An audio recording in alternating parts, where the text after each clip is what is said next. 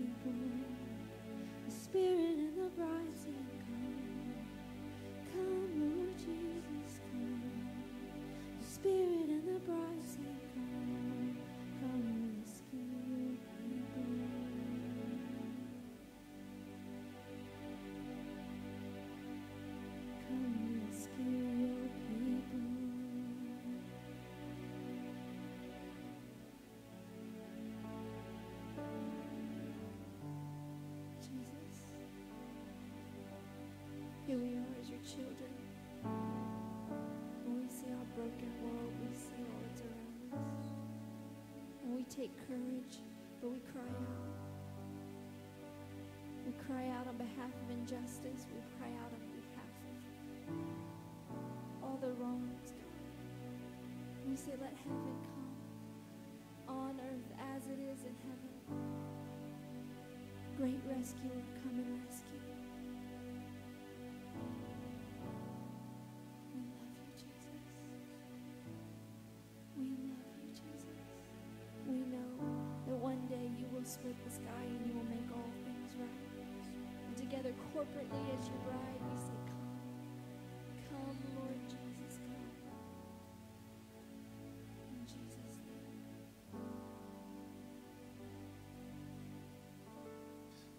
Thank you, Father, that we can still come together in public and sing and praise and worship aloud. Thank you, Father, that we have that privilege set before us, Lord, and that no man can take it from us.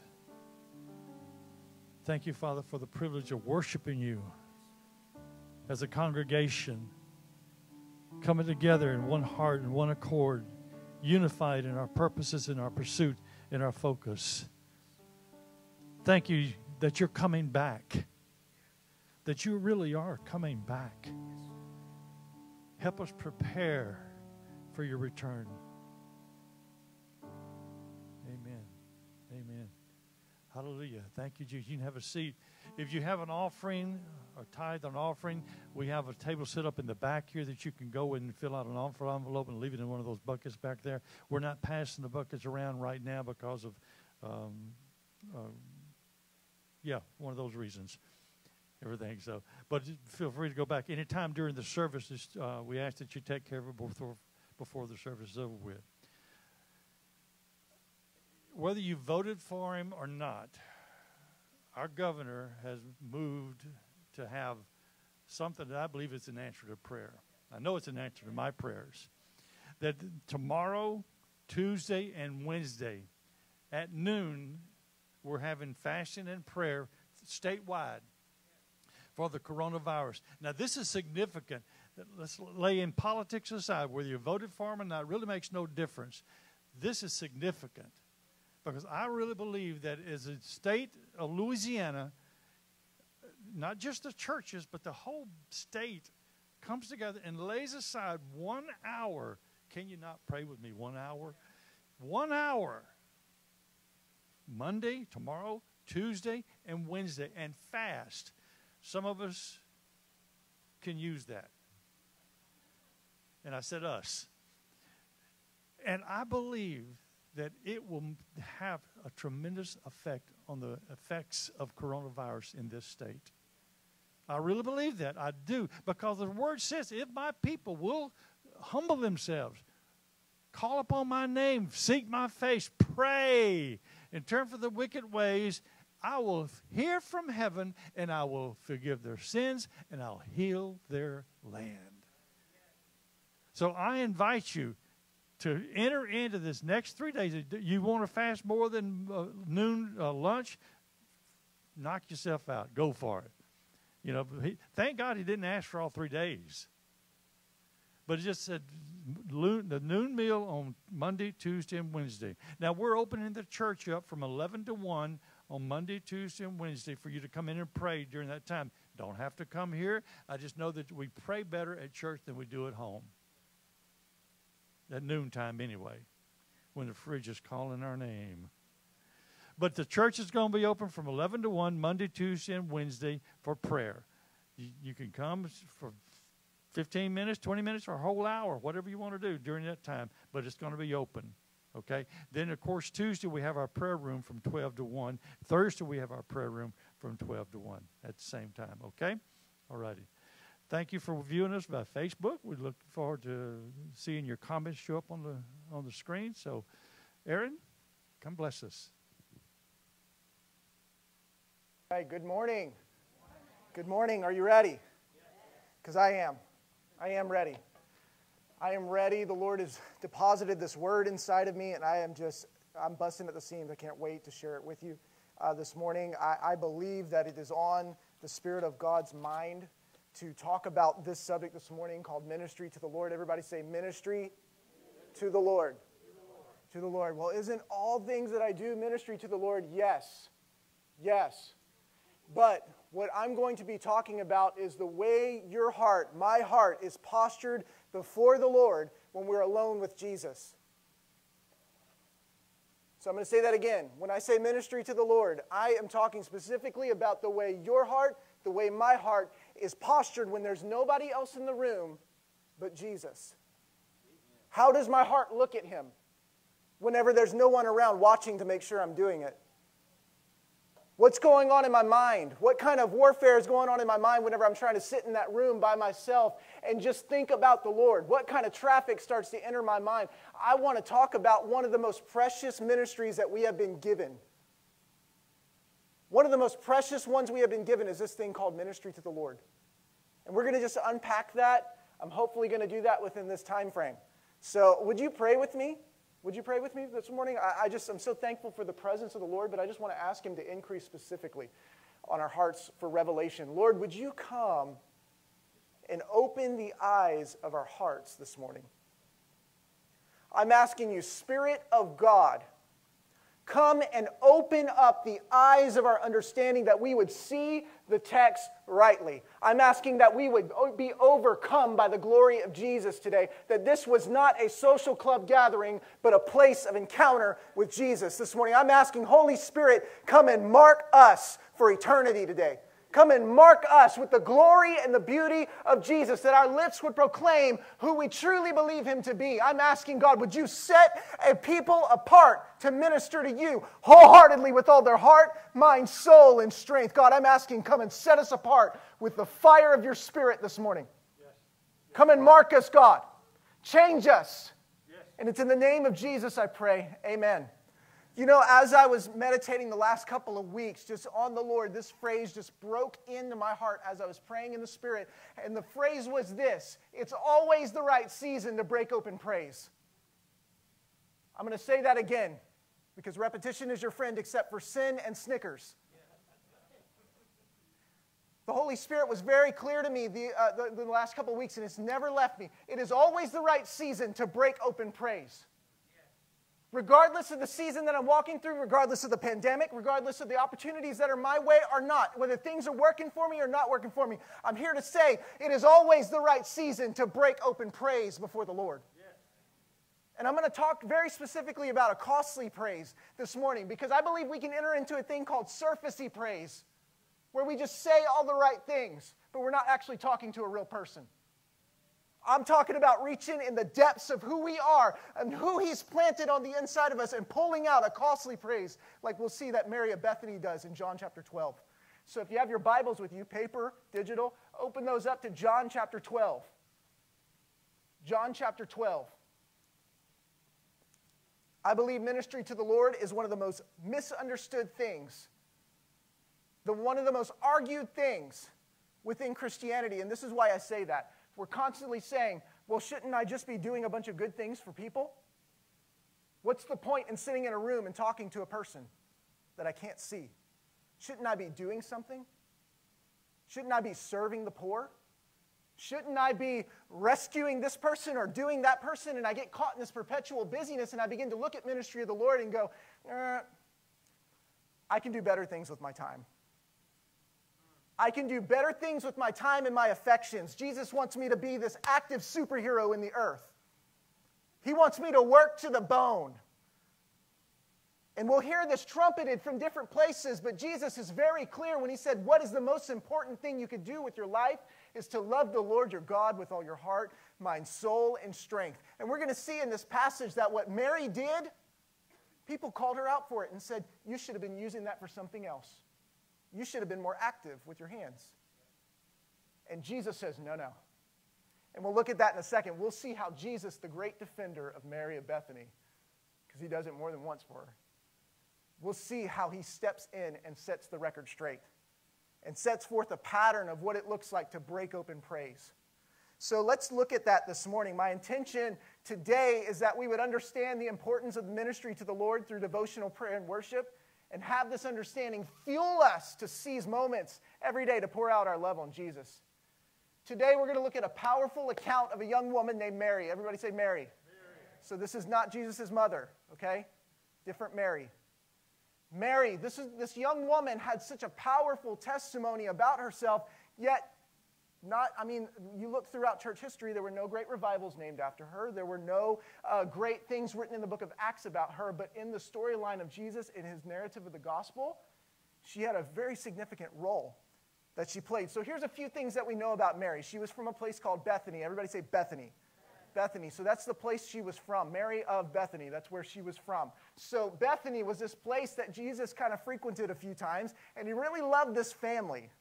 Like they appear 3 times in his story, this family. So she has a sister named Martha.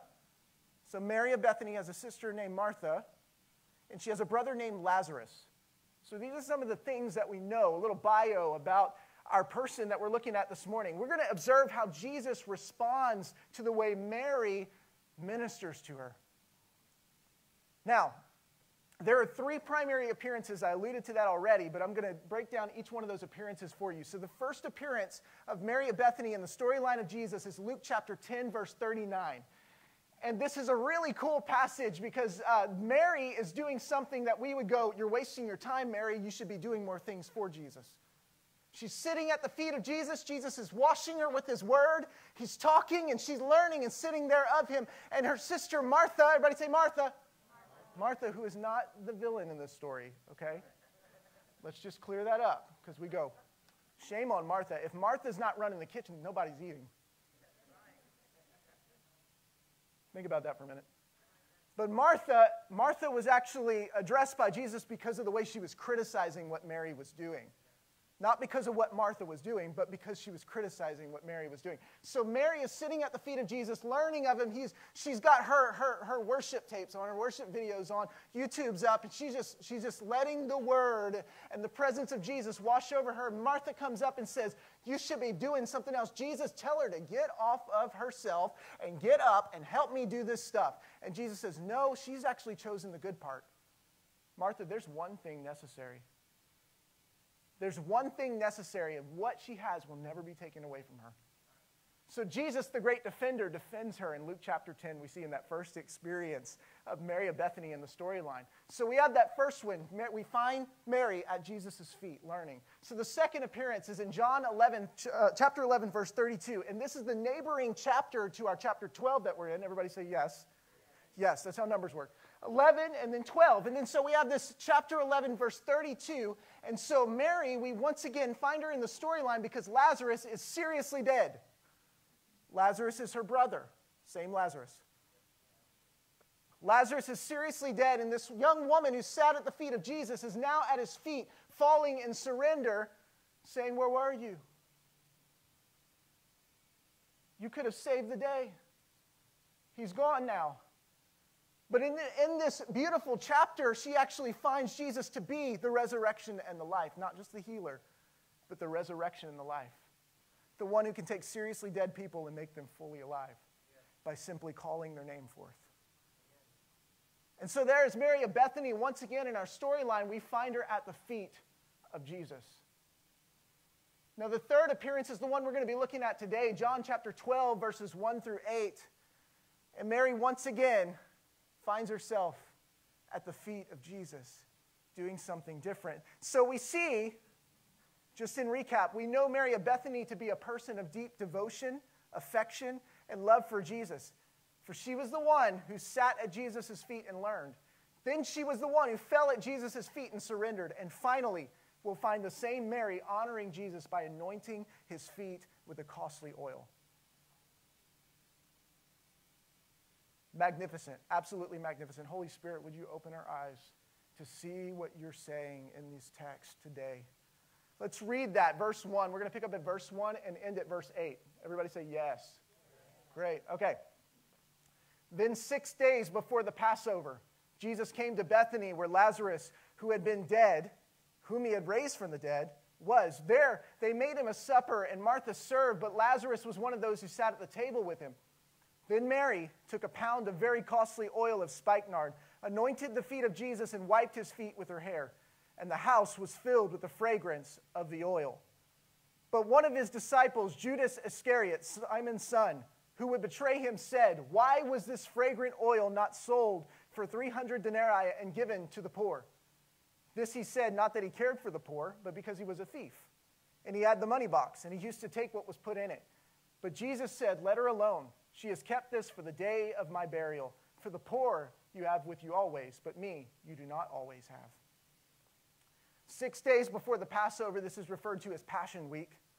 6 days before the Passover, Mary of Bethany, Jesus is in Bethany, and we're told that a supper is prepared in honor of Jesus, and many believe that this supper was prepared to celebrate the fact that a seriously dead person came out of the grave. And so the supper is this celebration. It's this celebration set. The table is set for Jesus. He is the main event in this whole thing. Then all of a sudden, in the middle of dinner, Mary comes on the scene and does something that is so extravagant. She begins to anoint Jesus with a very costly oil and dry his feet with her hair. Now, I'm going to tell you that this was really awkward. Some of us go, "Oh, yeah, she did that. That was really awkward." And I'm going to tell you why it was awkward, because we're going to talk about some cultural things that should have happened. So there are a few things that make this very interesting. One is that it was typical for guests to have their feet washed with water on the way in, and maybe have their forehead dabbed with a little bit of oil or perfume. So that's the first thing culturally. It's like, okay, this has happened in the middle of the dinner. Also, the timing is really strange. The timing was culturally off from what would be considered an appropriate time. As I said, it's when the guests come in, not in the middle of dinner. But Mary uses a costly oil to minister to Jesus, and we're told that this oil was expensive. Everybody say expensive. Cha-ching. And of great value. The sum cost of this oil would be a working man's salary, yearly salary. One of the figures that I saw was something like $25,000 would be what that kind of a working man's salary for the year was what that oil represented. I want to ask you a question just to think about this for a second. Do you think she planned this? Or did she just happen to stumble across a bottle of oil and break it at his feet? Just so happened to be the most expensive thing. Or was there thought that went into what she did? Think about that for a minute. The oil she used was considered to be unadulterated oil or genuine, which made its value all the more precious. Mary uses her hair to dry his feet. This is also a little strange. Commentators note that this was definitely not typical of a Jewish woman to do. They usually kept their hair up. But in this moment, she lets her hair down, and she begins to dry his feet with her hair, which was a sign of the great humility that she felt in that moment. Jesus already told his disciples about his impending death, but Mary seems to have really taken what Jesus said to heart. Mary seizes that moment to show the depth of her love and gratitude as though it would be the very last time she could display this kind of affection for her Lord. Mary seems to be free from worry about what others think. Mary seems to have one aim: to minister to the heart of Jesus in a profound, extravagant way. And I love this part of the verse. We're told that the fragrance of the oil filled the entire house. The depth of her devotion filled the whole room. You know, it's interesting how smells can capture memories. You ever smelled something and go, like, here's one, this one's kind of funny, but because I grew up in Cameron, we would smell pogie plants. And so if I smelled that, I would imagine I'd be on the playground again in elementary school. It's like it rings a memory back. Can you imagine the whole room is filled, all of these people that are here for this dinner are smelling the smell, seeing the sight. This would be a memory burned on them forever. And they think about the smell of that costly oil. It's the smell. What is the smell? It's the smell of a heart that is fully in love with Jesus and seizes the moment to fully express that love for Jesus. Now, the next thing that happens in the narrative is also really interesting, is that she gets a little hater. Everybody know what a hater is? You don't have any. Okay. So she gets a hater in the crowd who happens to be Judas, and we all know what he will do, but at the time, none of the other guys knew what he was going to do. Everybody thought he was an upright, standing citizen, you know. He's one of the 12. And so he criticizes Mary in that moment and starts to criticize her in the area of finances, and he says, You should have taken that oil, sold it, and gave the money to the poor. What a waste. Judas criticizes her about the action and calls it irresponsible. He can't see the preciousness and the pureness of this divine moment that's taking place. Now, Judas obviously didn't see the significance of what Mary was doing as she was seizing the moment to minister to the lover of her soul, but Jesus, Mary of Bethany's great defender, once again steps in and defends Mary. Just like he did earlier against Martha. He defends Mary in front of Judas. Now, I think it's interesting that the man that would criticize her for money and saying the $25,000 should have been given to the poor would be the same one that would sell his Lord out for $1,000. He would be the same person that criticized in that moment about finances would be the very one that would sell the life of Jesus for $1,000. Amazing how a religious, critical spirit works. Amazing. Jesus defends Mary, and he tells them, hey guys, you don't understand something. I've been trying to tell you the whole time that I'm not going to be here much longer. But Mary's got it. Mary understands something. I'm going to physically not be here with you anymore, and this ability to pour out or break open this offering is not going to be a possibility much more in the physical nature. This moment, he's saying, this moment's about to pass all of you by, but Mary, the one who sat at my feet and heard my word, this one understood the moment she was in and seized it. She understood that this moment was an opportunity to not just be part of the meeting and blend in, but an opportunity to pour out the depths of her gratitude and affection upon Jesus. Mary indeed engaged in what I'm referring to as ministry to the Lord. How many of you know that it's really easy to just attend the meeting and blend in? All of these people were there to celebrate Jesus. They were there for the service.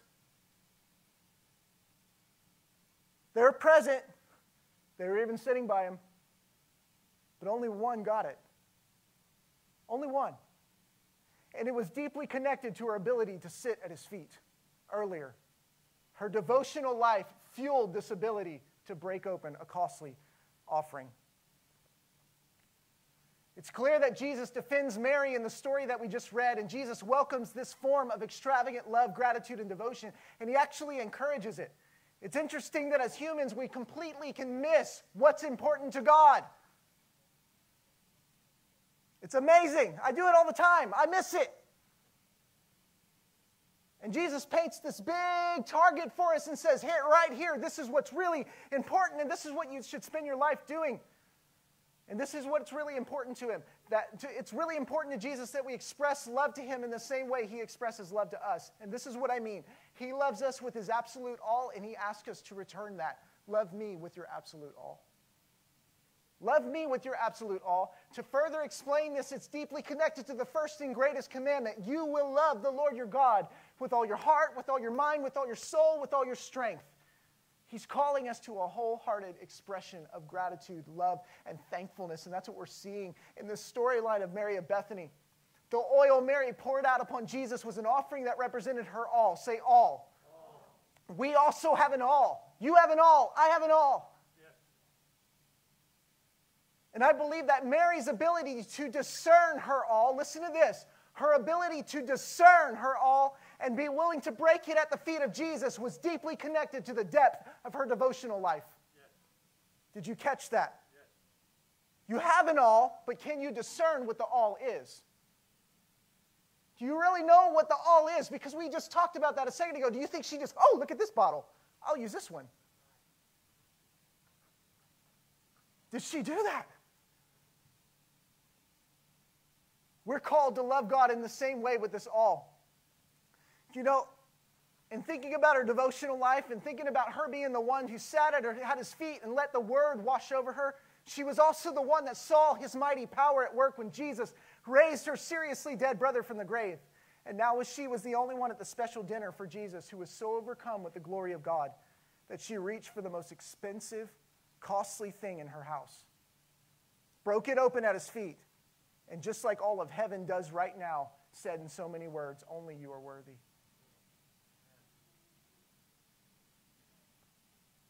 She reached for the most costly thing in her house. She ministered to Jesus with the most costly thing in her house. It represented her past, her present, her future. Her ability to succeed in life was wrapped up in this. And she said, that's it. That's the offering I will break at his feet and live with no regret inside about doing it. I'm going to ask you this morning, what's that costly thing in your house? The way that we learn to discern what that costly thing is doing what she did in Luke chapter 10, sitting at his feet with the Word of God open before us. Yes. That is how we learn what our all is before him. Otherwise, it's a bunch of smushy, gushy feelings and not much more than that. See, what Mary was doing was called a response. And that is what the beauty and the glory of God does. He is so beautiful and radiant that it demands and provokes a response. And Mary was the only one in that crowd of people that was evoked, that response was evoked out of. It was deeply connected to her devotional life. And I want us to get this, because sometimes we get this and we go, okay, I'm going to feel really passionate in my worship now. Now I'm pouring oil. But Mary did something very planned, very intentional. She reached for that costly thing in her house and said, this is the only thing that I have that can even start to touch what you have done in my life, who you have been to me, and how you've made yourself known. This is the only thing. This is the only thing I can find. And so it's a picture of what we are also called to do in an extravagant way before the Lord, and how we're supposed to live our lives before his eyes, that we would search and reach for that costly thing. I believe that she was caught up in what I'm going to call the worth of Jesus. She was caught up in the worth of Jesus. And I want to ask you, have you been caught up in the worth of Jesus lately? Because only a heart that's caught up in his worth can respond this extravagantly. I'm going to say that again. Only a heart that's caught up in the worth of Jesus can respond this extravagantly. The heart that's not caught up in his worth will respond like all the other guests at the party. They'll be there. They'll be at the service jumping up and down, giving Jesus high fives. But the end result of a heart that's not caught up in worth is to be like one of these guests, and even more so, the progression leads to being like Judas, where we start to criticize others who are pouring their all before the Lord. So we see this progression, and this is where we need to know this. This is where our heart, my heart, your heart will end up if I'm dull inside and not cultivating a lifestyle of sitting at his feet and listening and hearing his word. And I'm talking about more than just hearing his word in a sermon. I'm talking about devouring this book. I'm talking about getting in a perpetual conversation about the worth of Jesus. You're going, I can't sit at his feet physically, but he's giving us his word. Yes. This is how we do it, guys. Yes. It's not spooky dooky. That's my term. As I was sitting through looking at this and just asking the Lord questions and meditating, I was going, how have I been able to stay in a perpetual conversation about the worth of Jesus? I've opened this book, and guys, listen, and I've sung it.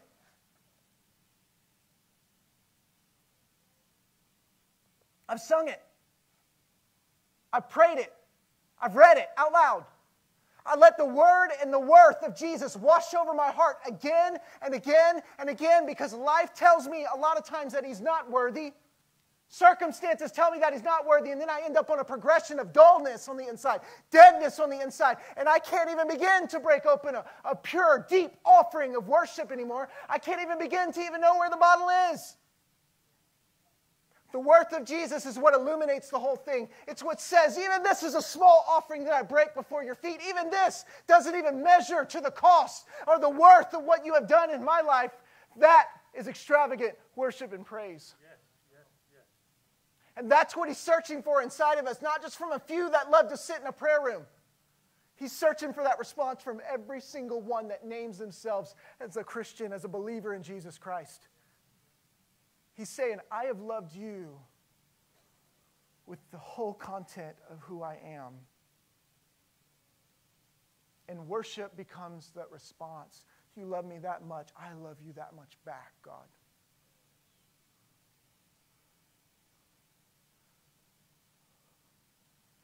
My God, I want to get to the point.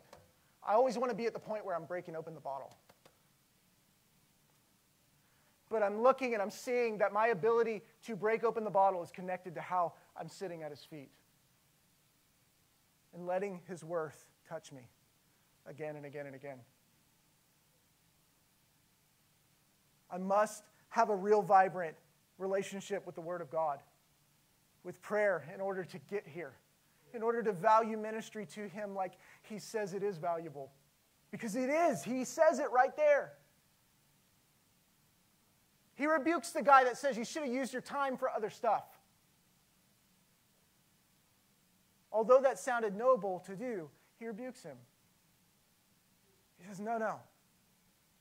She's done something no one else in this room can see. She's responded in the way all of heaven is responding right now. I'm convinced that Jesus is worthy of a response from us.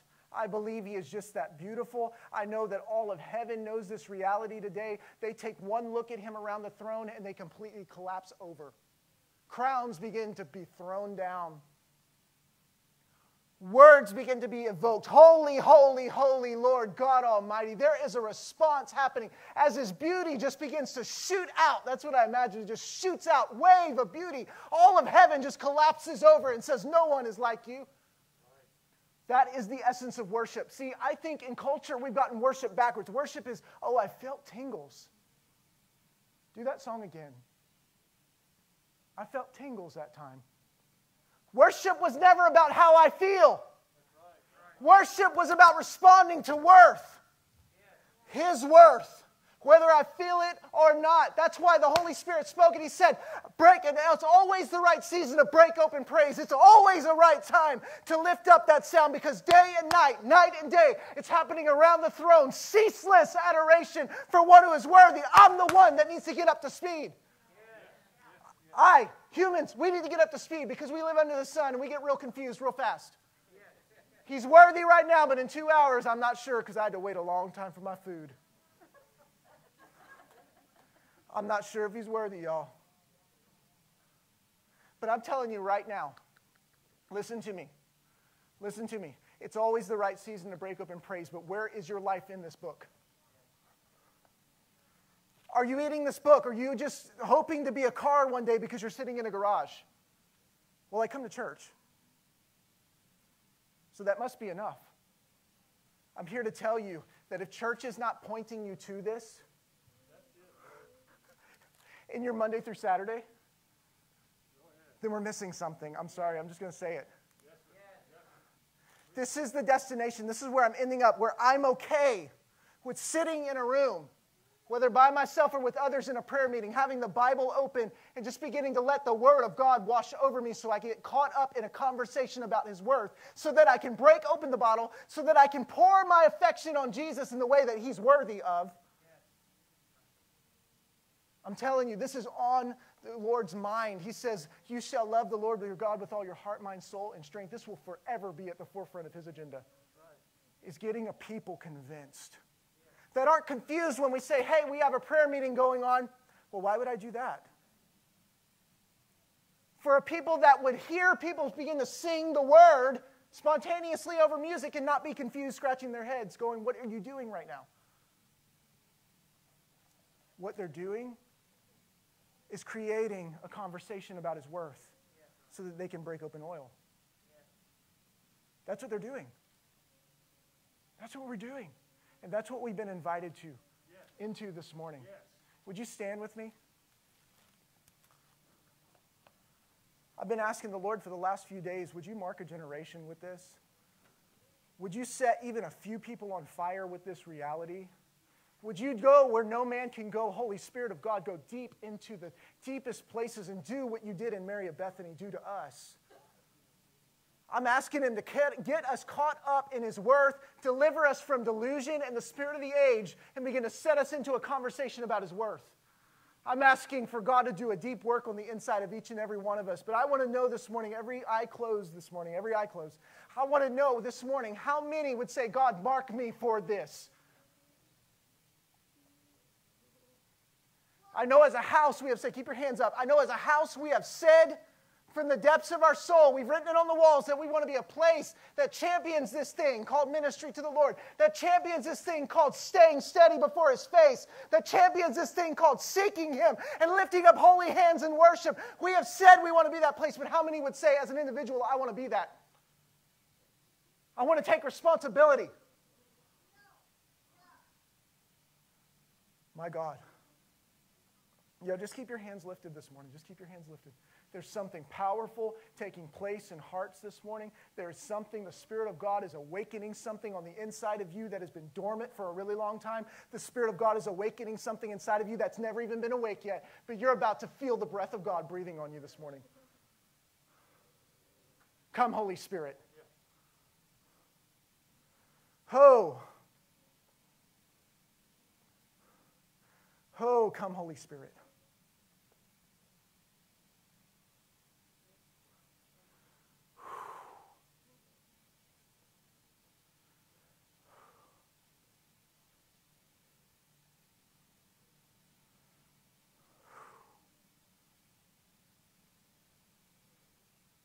I want you to repeat after me while your hands are lifted, eyes are closed. Catch me up in your worth, Jesus. Let me see you rightly. Let me respond to you rightly.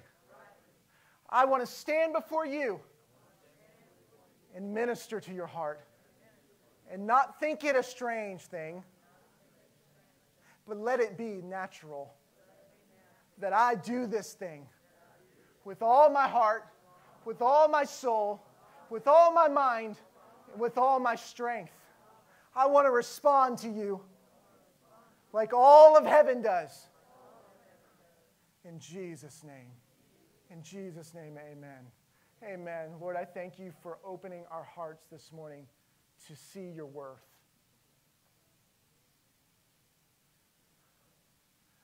I thank you for opening our hearts to see your worth this morning. I'm telling you, I'm seeing dullness coming off, like shedding off of your hearts this morning. I'm seeing dull, stony, rocky places come and just begin to break off of your heart this morning. Because he's saying this heart, this place that's been encased with stone, was meant to be a heart that's tender to my presence. Holy Spirit, come and do a work.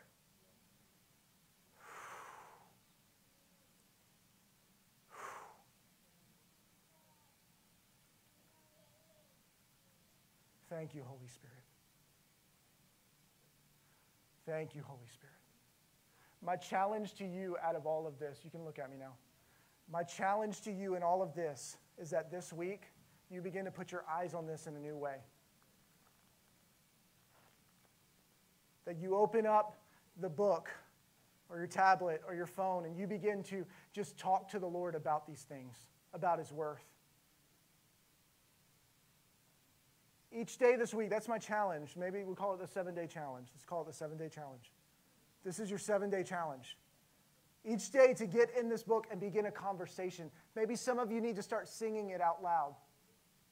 I don't play piano. YouTube has tons of things out there. Just open your phone, tell it to pull up some instrumental music, and just begin to go. But that's your challenge. Open this book, begin to make it a real dialogue, because I'm telling you, it's time to meet with a real person whenever we pray and when we worship. It's time to meet with a real person. Not just whether I feel goosebumps or not. There's a real person longing to have a real conversation with me and you. Amen? Amen. I want to pray a blessing over you.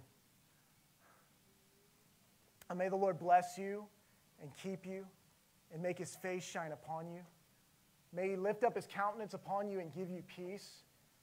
May you walk in the favor and the blessing of the Lord in all that you do and all that you say. May your house be a place of blessing. May your home be a place of peace, of shalom, nothing missing and nothing broken. May your family experience the peace of God.